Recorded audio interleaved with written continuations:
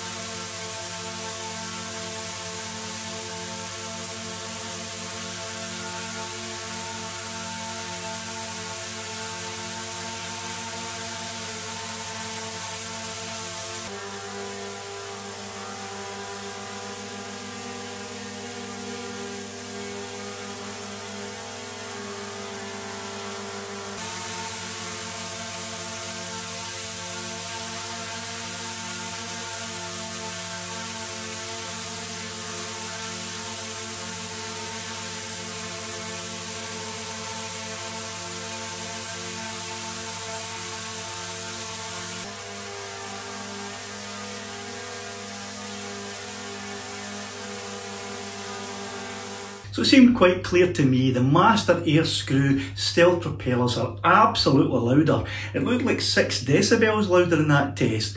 Also, the pitch in the Master AirScrew is lower, but it's also higher. It's like there's a dual sound there, slightly lower pitch with a kind of swishy, higher pitch hum. It's strange, but I hope you can hear it as well. So, if you want a quieter, stealthier set of propellers, use the OEM propellers. If you want something that looks quite nice, get the green or the orange ones from Master AirScrew.